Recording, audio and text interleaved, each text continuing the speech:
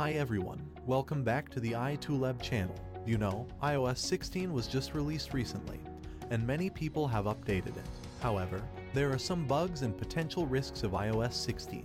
In this video, I'll show you how to safely downgrade your iPhone back to iOS 15. Let's get started. First, it's necessary to prepare backup your device before a downgrade.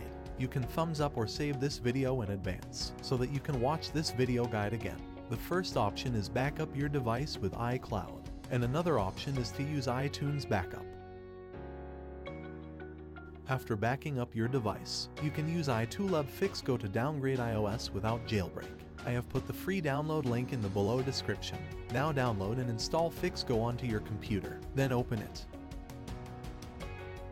Select the advanced mode from the options on the main page. Connect your device to the computer.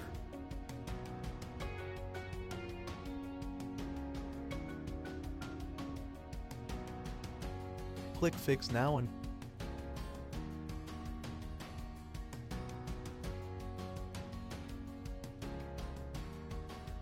please select the iOS 15.5 version to downgrade.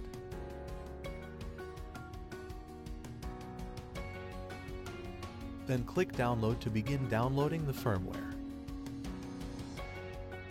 Note, the firmware file is large, so it may take some time to complete. A stable internet connection will speed up the process considerably. Once the firmware has been downloaded, you are now ready to begin downgrading the device. Simply click the Fix Now button,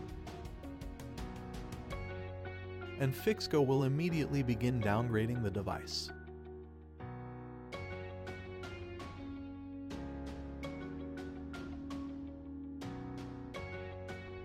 Once finished, your iPhone will be restarted. That means you have downgraded your iOS 16 to iOS 15 successfully. Finally, once your device is restarted, you can restore the device from iCloud Backup or iTunes.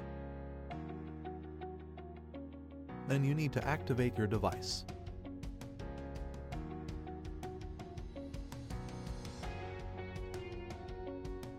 Now, you can go to Setting to check your device version. Congratulations, you have downgraded iOS 16 to iOS 15 successfully.